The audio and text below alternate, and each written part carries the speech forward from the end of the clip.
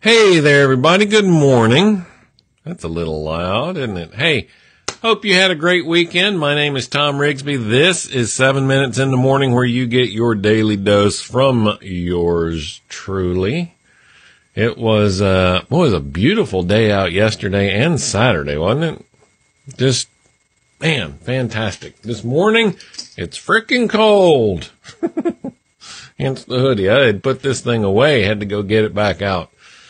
It was a little bit chilly this morning, but hey, that's not going to stop us from getting things done today, right? It's Monday, fun day, brand new day of a brand new week, so we get brand new opportunities to do things. Hey, do me a favor when you get here.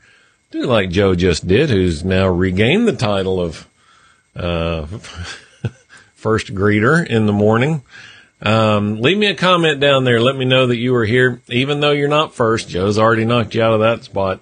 And whether you're watching live or on the replay, always nice to know that you were here. All right, so over the weekend, I had a funny thing happen. So last Friday, I think I mentioned it on the show before I left. Last Friday, I went to Hot Coffee. If you're in Huntsville, every other Friday is Hot Coffee Day. Great place to go and network and see the people you like to hang out with.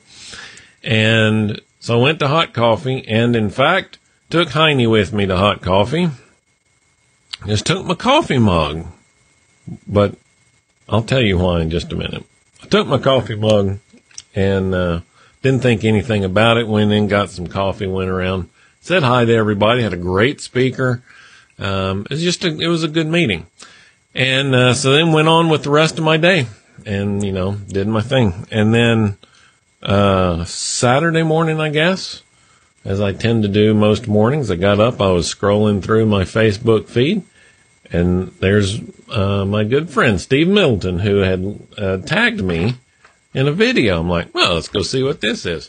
Steve did a whole video about me bringing my coffee mug to Hot Coffee, and his take on it was the level of planning that was necessary in order for me to do that.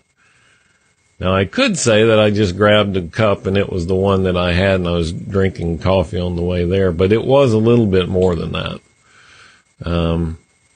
This and the other one, I've got another mug that's got one of my favorite quotes on it, but these two are kind of intentional because on the other side of this one, there's also a URL there where you can go find out more about me. It's branding. It's a way to get the message out without beating people over the head with it. Now, so I did plan ahead. It was intentional that I was there with the mug, but it got me thinking, and it's just something I wanted to, share with you. Two quotes from two World War II generals. First from Eisenhower, he says, "Plans are worthless, but planning is priceless." Plans are worthless, but planning is priceless because, and this is a Patton quote, no plan survives first contact with the enemy. Now, that doesn't, and his point, even as he goes on in that conversation, is that not that you don't make plans because they don't survive first contact, but rather, you can have a plan, but the plan's not going to be executed because things change. And in our day-to-day lives, we can have plans.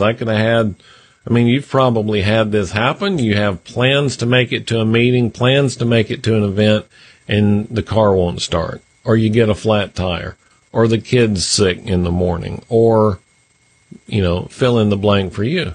Great plans, but just unable to execute. You have to adjust. So the point I want to make with this is that we should plan, and we should be intentional about the things that we do, and we should be open and willing to adjust. Looking, in fact, for the opportunities to adjust. Last week we were talking about luck. In fact, I think it was last Monday we talked about luck. And Oprah's quote, where luck is where preparation meets opportunity. How many times do we miss a great opportunity just because we're not looking for it? Look for those opportunities to adjust. See where the plan comes off the rails. Instead of going, well, crap, there goes my whole day. No, think about what you can do with the hand you've been dealt today. Now, this might be a little bit of a stretch, but I'm going to run with it. Let's say you got an important meeting. You get up, you're planning on doing that, and the kid's gets up sick, wakes up ill. No, that's a better way to say it. Well, now your opportunity is to spend your day with your kid. Now, it completely derailed the other one, but you know what? I mean, it'll be okay. So, be open, be on the lookout for those opportunities. Plan ahead. Do make your plan. I'm not saying by any stretch of the imagination, don't make plans. Just saying, when you have those plans, don't bemoan the times when the plan gets off the rails. Look at them as an opportunity to do something great. I hope that is at least an interesting way to start your Monday morning. It is always my pleasure to be here. Hey, don't forget to leave a comment down there to let me know that you were here. If you like this or you know someone who could use this message, be sure and click on the like for the video and share this with your network so that it can get out to as many people as possible. All right, that's it for today. Monday. Nothing special for the rest of the day today. Tomorrow, be back here at 7 o'clock, and then the radio show is tomorrow at 8 o'clock.